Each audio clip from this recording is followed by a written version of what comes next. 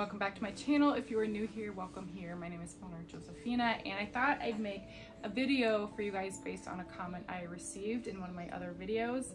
That other video was my birth trauma story, and I've just had a lot of people, a lot of moms reach out, just say that they had similar stories or they had traumatic births themselves. And one comment I received that kind of broke my heart was that she said that she, because she had a traumatic birth, that she wasn't able to breastfeed. And that was kind of the similar story for me in the beginning. The first 2 months, my son Woods was bottle fed for the first 2 months of his life because I had a traumatic birth. I was in the ICU, he was in the NICU, and by the time he got out, he had already been kind of learning how to bottle feed, so we just kept on bottle feeding. But I really had a desire to breastfeed. So this is kind of our story and journey on how he went from bottle feeding to breastfeeding, and this is kind of the journey on how I did that. I first want to say, however you feed your baby is what's best. If it's bottle fed, breastfed, formula fed, breast milk fed, you are a great mama, and just keep doing what you're doing. So starting our story, in the hospital, he was in the hospital for 2 weeks and I was in the hospital for about the same time. Again, he was in the NICU, I was in the ICU, and I was on a lot of blood pressure medications, so I couldn't really give him any of my breast milk in the beginning anyway. So he was on the hospital breast milk that they gave him, and then I had a donor who donated their breast milk for him. By the time I was off blood pressure medication, I was pumping and giving him the bottle, and I really wanted to transition. And when I left the hospital, they said I had a 50-50 chance, basically, of transitioning to breastfeeding him. So the first thing, hands down, that I would invest in if you were a mama and you were wanting to transition from bottle feeding to breastfeeding is I would buy something called a nipple shield. This is the Medela brand. You sit right here. You sit right there. So this is a nipple shield. Usually you use them for people who have inverted or flat nipples, but I used it to train him to take the breast because if obviously you can see he was trained. These are the bottles they gave us in the NICU. This is obviously a very plasticky feeling bottle, and this is a similar texture to it, obviously. So he really took to the nipple shield whenever I used it. So this was huge, and this was a big key on transitioning from the bottle to the breast. This you can just buy on Amazon. I'll leave this link down below, but it comes with a little case, and I would recommend buying multiple of these so you're not constantly washing the one that you have. So I'd recommend getting like 5 or 6 of these. But basically what you want to do is you want to kind of like push the tip of it in like that. Push the tip of it in, place it on top of your nipple, and then pull this little nipple area out, and it'll sit right on top of your nipple, and then the milk will pool into here. Another thing that this does is it helps with pain. So if you've ever talked to a breastfed mama, I mean, breastfeeding can be extremely painful because latches can be wrong or something like that. It helped protect my body just from him. And hi baby, yeah, I know. So the nipple shield is a lifesaver. One thing about the nipple shield is it was hard for me to have a letdown. With a bottle, obviously the baby's getting the milk right away. So the problem with, at first when I was transitioning, the problem was that he was getting a little bit frustrated because he would latch, but there'd be no milk because I wasn't having a letdown yet. The baby has to learn patience for about 30 seconds to a minute in order for the mom to have a letdown. And so he'd get frustrated with that. Hey, hey, hey. So what I would do to kind of like trick my body to having a letdown quicker and faster was I put my nipple shield on the side that I was going to breastfeed him on, and then I put my breast pump on the other side. And I have a Spectra. It just sat by my bedside, and I would hook up that, and I would turn my breast pump on, and it would start pumping, and then my body would have a letdown, and when it would have a letdown, I would latch my son on the other side. So kind of like a bottle, he was getting instant, he was getting, what is it called, positive reinforcement. He was getting it right away, because otherwise you have to train them to kind of be patient, and then they don't want to do that. So anyway, so we did that. We started that probably about a little bit after he was a month and a half old, and then there was another learning curve because I didn't want to keep using the nipple shield all the time.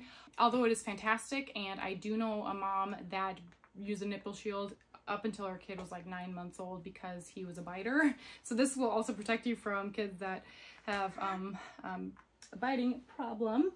Yes, you do sometimes. Sometimes you do, and you got 2 teeth.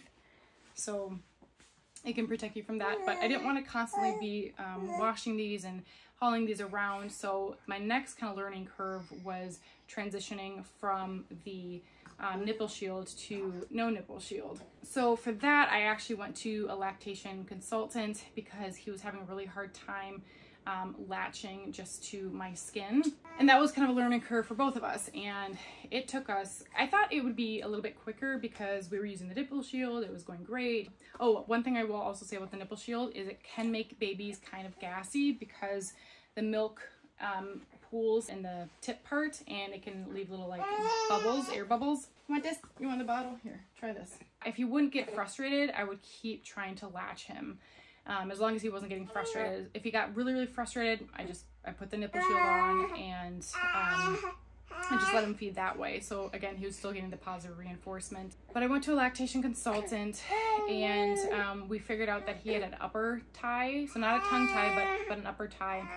And she gave me some like massages. She said to kind of like circle around his lip like this, massage it before we start feeding. And so that really helped. I also have, if you guys know what a slacker boob is, I didn't know that till after I had him, but a slacker boob is basically your boob that produces less milk.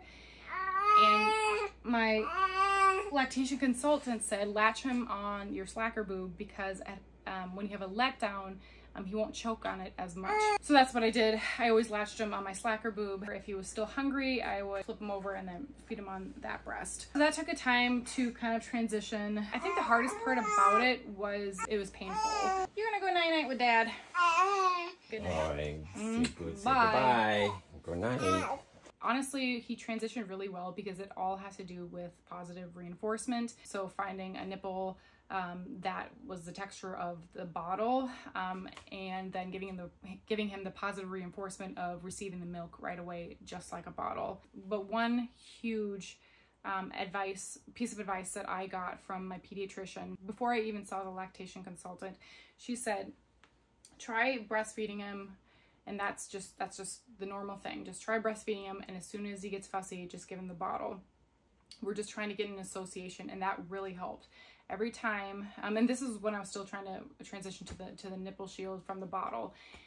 Every time we try to breastfeed at night or during the day, the first thing I would try to do was latch him to me first, and it was unsuccessful for a couple of times, but then he slowly started to associate it, especially after I started incorporating my breast pump to force my body to have a letdown right away, because he didn't really care where the milk was coming from as long as he was honestly getting fed. But I hope this is really encouraging. It all has to do basically with association, so do not think that just because you didn't breastfeed right away that there's just no hope. There is completely hope for you. Again, I didn't start exclusive breastfeeding until probably he was 2.5 months old. We started the process and the journey at like a month and a half, but it took us a good like month to be exclusively like breastfed. And he's 6.5 months now. And actually, he has a hard time going back to the bottle. He doesn't like the bottle. So I hope that's encouraging for you. See a lactation consultant. They can be quite expensive, but I think I only went once. I only went once, and then I went another time, but it was for a different issue. It wasn't to help him transition. But I went once, and she taught me a lot of things I had no idea about. She taught me how to side lay on the bed and breastfeed, but it was one of the best things I ever did, because otherwise I'd be waking up at night, feeding the bottle, and then pumping. As soon as I transitioned to breastfeeding, it was just so nice because I could just side lay, feed him, put him back in his bassinet, and then just fall asleep, and it was just so wonderful. I hope this is encouraging for you guys. Again, don't think just because your baby is a couple months old that it's just not going to happen for you. It can happen for you. I knew someone, or I heard of someone, it's one of my sister's friends.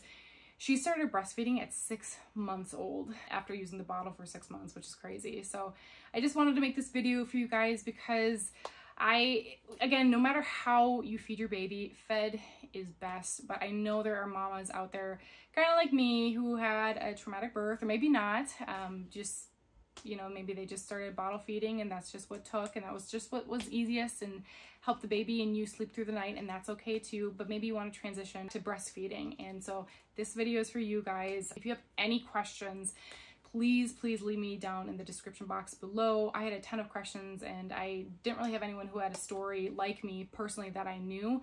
So I didn't know who to ask things to. So if you have questions, please leave them in the description box below. But that's all I have for you guys. I love you guys all so much. And I will see you guys in my next video. Bye.